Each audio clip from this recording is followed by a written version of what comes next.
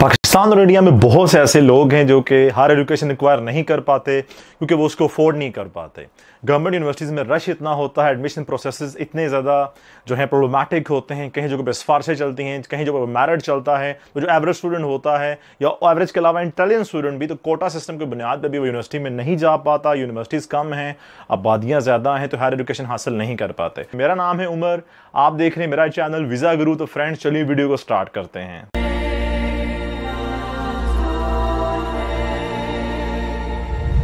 VisaGuru.com। Europe में ऐसे कौन से कंट्रीज हैं जहां पे फ्री एजुकेशन हासिल की जा सकती है, आपको लाखों रुपया लगाने की जरूरत नहीं है, बल्कि पाकिस्तान और इंडिया से भी सस्ती एजुकेशन, शायद मैं कहूं तो गलत ना होगा, आप जो है हासिल कर सकते हो। सबसे पहले एक दो बातें बता दूं, मद्देनजर रख लो आप लोग, ताकि आप लोगों को वीडियो के दरमियान परेशानी ना हो।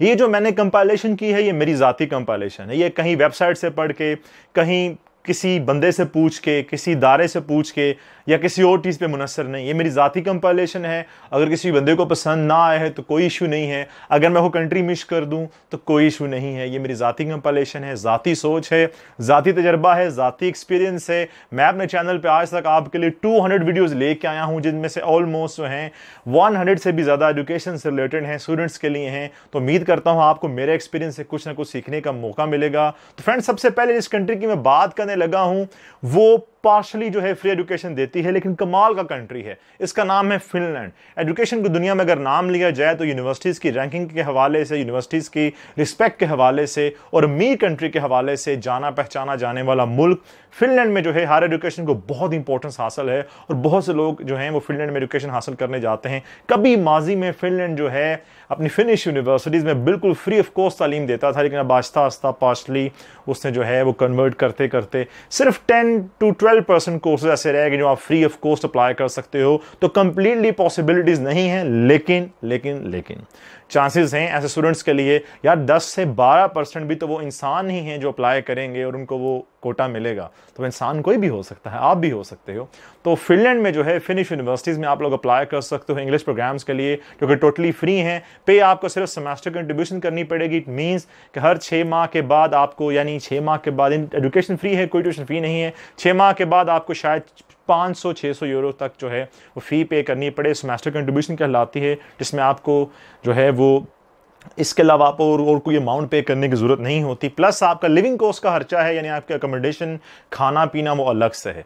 तो फ्रेंड्स, फिनलैंड एक ऑप्शन हो सकता है। अगर आप अप्लाई करना चाहते हो, वेबसाइट आप अभी देख सकते हो, यहाँ पे जाके आप मजीद इन्फॉर्मेशन ले सकते हो। फिनलैंड में जो है आप लोग 25 घंटे काम कर सकते हैं पर वीक, पार्ट टाइम काम। कमाल की बात है, यानी मैं समझता हूँ एस्टोनिया के बाद वाहिद मुल्क है। एस्टोनिया में फुल टाइम काम की इजाजत है, ये वाहिद मुल्क है उसके बाद जिसने 20 के बजाय 25 आवर्स किए। उसके बाद हम फ्रेंड्स बात करेंगे मेरा टॉप फेवरेट, बहुत ही मुझे पसंद है ये कंट्री, नॉर्वे। नॉर्वे इतना अमीर मुल्क है कि वहाँ पे सैलरीज जो हैं इतनी ज़्यादा हैं कि हम लोग जो यहाँ पे रहते हैं, फॉर एग्जांपल मैं जर्मनी में रहता हूँ, हमारे ऐसे लोग भी सोच के दफ़ा परेशान हो जाते हैं कि सैलरी रेशो इतना कमाल का है, इतनी ज़्यादा सैलरीज मिलती हैं लोगों के मेहनत के एवज, इतने ज़्यादा पैसे पे किए जाते हैं कि दिल खुश हो जाता है। करियर बनाने वालों के लिए कमाल की जगह है।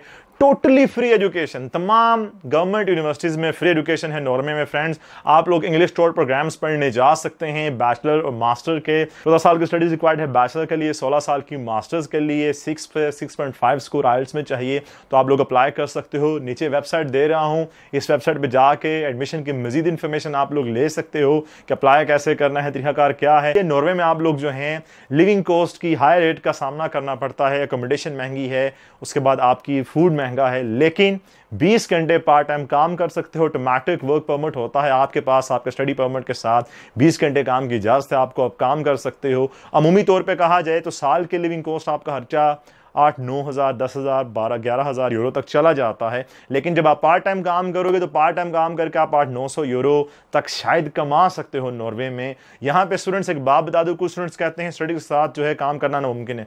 भाई, यूरोप में अगर आप डिग्री कर रहे हो और आप कंप्लीट करने के बाद जॉब के लिए जाते हो और स्टडीज़ के दरमियान आपने काम नहीं किया हुआ, चाहे पार्ट टाइम चाहे मिनी जॉब, मिनी जॉब का मतलब होता है 50 घंटे का काम यूरोप में, यानी 50 घंटे एक महीने में इतना काम, मिनी जॉब, उस पर टैक्स भी नहीं लगता। अगर आपने नहीं किया हुआ तो शायद आपको कहीं पे जॉब ही ना मिले। तो यूरोप में ये ट्रेंड है, आपने कभी ना कभी स्टडीज के दौरान काम किया हो। ये ट्रेंड है, ये पाकिस्तान की तरह नहीं है कि माँ बाप पैसे देते रहे, आप हॉस्टल में रहे, मौजें मारी, डिग्रीज कंप्लीट की, कंपनीज के पास के जॉब्स की तो बात खत्म। नहीं, यहाँ पे आपने साबित करना है। लोग उसके लिए जरूरी नहीं है, लोग वहाँ पे रेस्टोरेंट्स में भी काम करते हैं स्टूडेंट्स। अब स्टूडेंट को ज़ाहिर है रेस्टोरेंट्स में ही काम मिलना है, वेटर का, किचन हेल्पर का, यहाँ पे क्लीनिंग का, बेबी सिटर का, इस तरह के और काम या सफाई वाले, इस तरह के कोई काम मिल सकते हैं, और तो कोई नहीं मिलते जो कि तजर्बा नहीं होता। लेकिन ये मस्ट है, ये जरूरी है। उसके बाद फ्रेंड्स बढ़ेंगे, जो मुझे एक और कंट्री बहुत ज्यादा पसंद है मेरे जाती मुशाहदे के मुताबिक, फ्रांस। स्टडी इन फ्रांस को लेकर बात बता दूं, 2,50,000 इंटरनेशनल स्टूडेंट्स इस वक्त फ्रांस में मौजूद हैं जो स्टडीज कर रहे हैं। और कैसे कर रहे हैं? बिल्कुल फ्री। वही बात, सिर्फ सेमेस्टर कंट्रीब्यूशन पे करनी है आपने, 600-700 यूरो तक एक सेमेस्टर की, साल की 1,000 तक बनती है, और आप जनाब कर सकते हो स्टडीज बिल्कुल फ्री। वो डिग्रीज जो एक एक साल की 12-12 हजार यूरो जिनकी फी बनती है, जिस लेवल के वहां पे इंस्टीट्यूशंस हैं, आप अंदाजा लगाओ कि पेरिस की टॉप की किसी यूनिवर्सिटी में आप पढ़ रहे हो, कोई फी नहीं पे कर रहे, सिर्फ 1,000 यूरो शायद आपका बनता है एक साल का, तो कुछ भी नहीं। इससे ज्यादा यार आपके प्राइवेट इंस्टीट्यूशन पाकिस्तान इंडिया में लेते हैं। और लेवल क्या है? बाहर लेके आओ, ग्रेजुएशन को मानते नहीं। वो कहते हैं अगर आपने ग्रेजुएशन मानना, ग्रेजुएशन ही करके आओ। यार क्या बात है। और ग्रेजुएशन के बेस पे मास्टर पे नहीं आप जा सकते, सिवाय इस सूरत में कि आपके पास 16 साल ही कम से कम हो स्टडीज, या 4 साल का बैचलर हो। तो उसके अलावा फ्रेंड्स आप पार्ट टाइम काम कर सकते हो।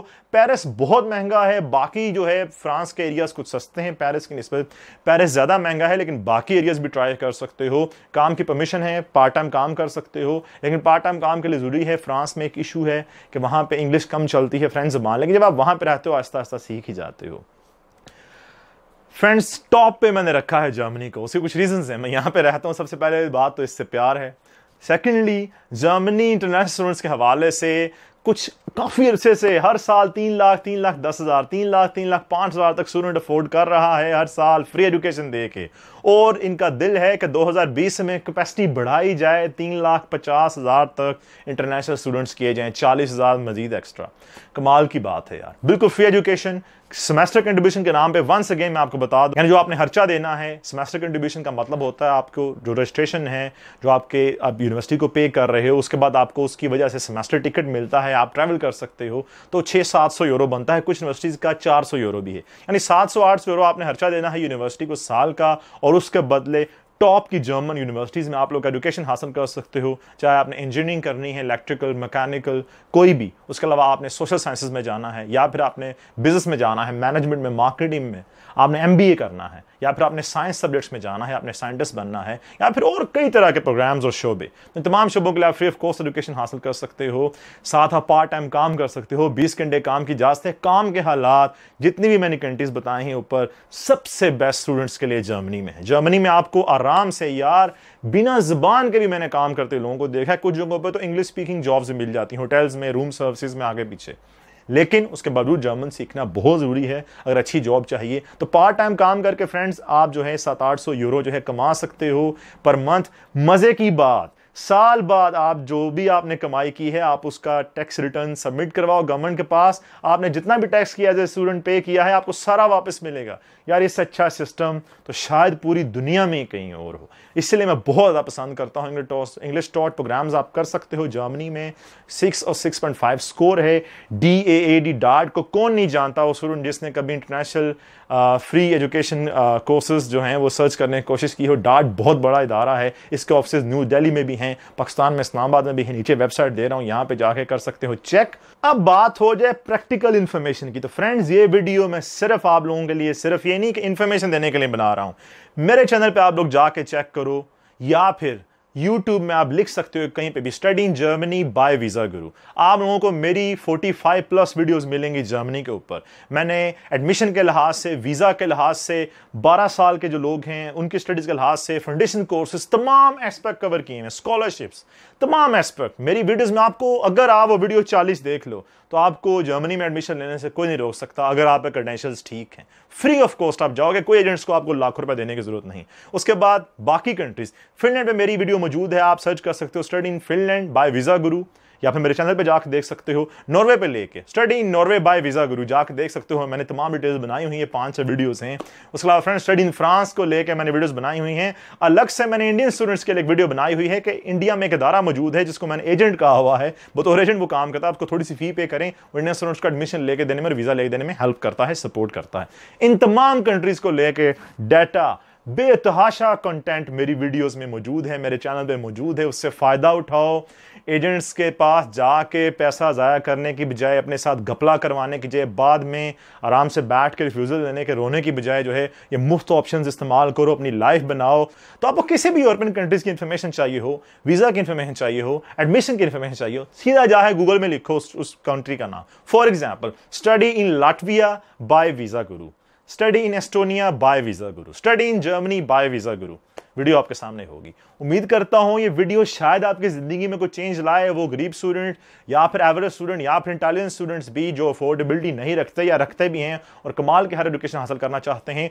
इन बातों को आजमाओ यार। इटली में पढ़ने वाले 1.5 लाख इंटरनेशनल स्टूडेंट्स, फ्रांस के 2.5 लाख, जर्मनी का 3 लाख, सिर्फ इन 3 कंट्रीज में आपको बता दूं फ्रेंड्स, मैं 5 से 6 लाख इंटरनेशनल स्टूडेंट्स, ये कहां से आते हैं? आसमान से टपकते हैं, जमीन से निकलते हैं, कहां से आते हैं? अंदाजा लगाओ यार, चाइना से, अमेरिका से, बाकी यूरोपियन कंट्री स्टूडेंट आके दूसरी कंट्री में पढ़ रहे हैं। तो जो गरीब ममालिक के स्टूडेंट्स हैं उनको ये बात बताओ, सोचने बैठ जाते हैं, टेंशन ले जाते हैं, काम होगा नहीं होगा। यार इतने अमीर लोगों के मुल्क एक दूसरे में जाकर फ्री पढ़ रहे हैं, तो आप क्यों नहीं पढ़ सकते? कोशिश करो इन 6-7 लोगों में से, प्लस अगर मैं बाकी यूरोपियन की भीड़ भी मिला लूँ, स्विट्जरलैंड और बेल्जियम और सारे हंगरी भी मिला लूँ, तो फ्रेंड्स ये तादाद 10 लाख स्टूडेंट्स, इंटरनेशनल स्टूडेंट्स तक जाती है। 10 लाख में से क्या आप एक नहीं हो सकते? सोचिएगा इस बारे में। अपना बहुत सा ख्याल रखें। मैं मिलूंगा इंशाअल्लाह आपसे अगली वीडियो में, तब तक अपना बहुत सा ख्याल रखें। अल्लाह हाफिज़, बाय बाय।